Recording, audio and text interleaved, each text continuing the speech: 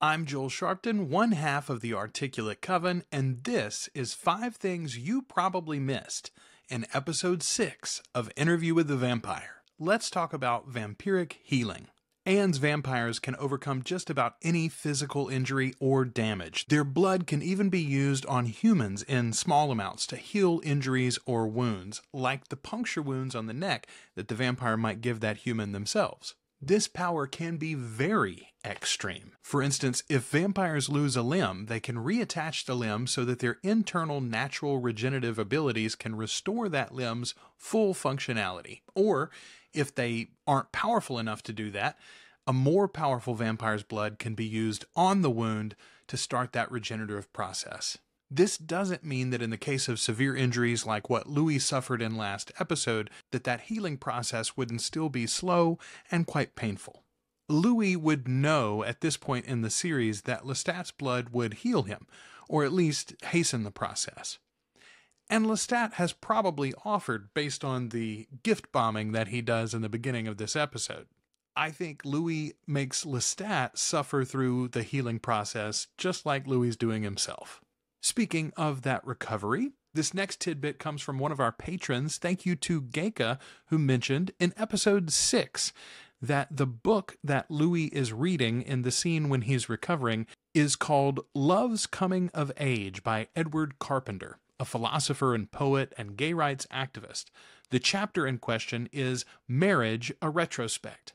This focuses on the complexities of relationships. The book itself is an expose on many things, including gender roles and traditional ideas of masculinity and femininity. Thanks to Gaica for that comment, and excellent catch. Our third tidbit from this episode is Dr. Farid Bansali. That's the voice of Dr. Farid Bansali. That is not my voice. He's the personal physician to the Deputy Prime Minister. And I am not here. The vampire Louis de Pontelac. Dr. Farid is a creation of Anne Rice's, who first shows up in the novels in 2014's Prince Lestat.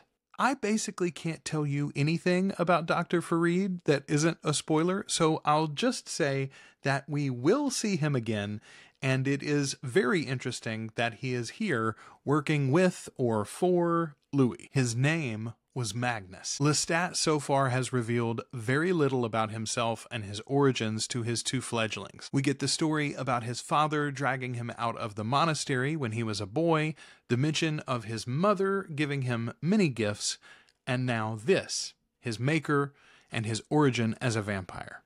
The way Lestat describes it is pretty direct from the novel itself. He really was snatched against his will. He really was held in a tower and turned even though he had said no.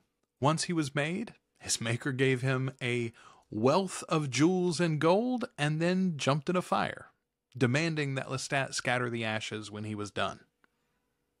And Lestat did.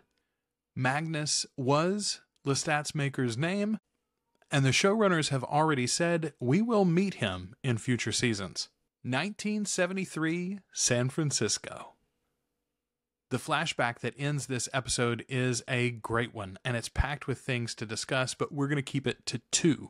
First, the opening shots of this scene are a direct homage to the 1994 film starring Brad Pitt and Tom Cruise. The opening of that film has the camera sweeping across the streets of San Francisco and then entering the window of the room on Divisadero Street, where Louis de Pontelac begins his interview with Daniel Malloy. Here, we don't go to that room, but the bar, not far away, where Daniel and Louis first meet. The scene ends with perhaps the biggest reveal of the series so far. Rashid, who has been an ever-constant presence in the penthouse in Dubai, is not just a mortal servant or employee of Louis de Pontelac.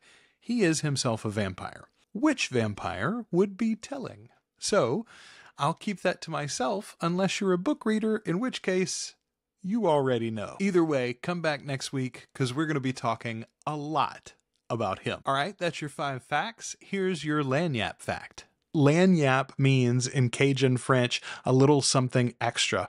Daniel says in the opening he could fly like Superman? To which Louis responds, "Not like Superman. Superman is a fictional character."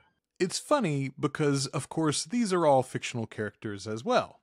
Superman from DC Comics, and coming in 2025 to Warner Brothers Films once again, can fly, of course, without wings or jet propulsion because of his strange physiology as an alien born on Krypton, powered up by the presence of our yellow sun. You might not have known, though, that he couldn't originally fly. If you think about it, it makes sense. The famous saying goes, able to leap a tall building in a single bound, and that, while impressive, is not flying. Superman's original incarnation could leap 1/8 of a mile, either forward or straight up in the air. Superman's first flight in story didn't come in the comics or the cartoons or the comic strips, it was on the radio. In the second episode of the Adventure of Superman radio show from February of 1940, titled Clark Kent Reporter, Superman is flying as the episode opens. Today, as our story continues, we find him hovering with his curious power above a quiet highway in Indiana. A trolley car is just pulling up the hill, and as Superman wheels and turns in curious flight. However, that still isn't the first time that Superman flew. The first time Superman is ever depicted as flying was in 1939 on a British magazine cover. With an on-sale date of August 5th, 1939, issue 772 of Triumph magazine featured this image of Superman flying in space, away from the Earth. Doesn't have a whole lot to do with vampires, but now you know. Superman's been flying since 1939, and the Brits gave him the power.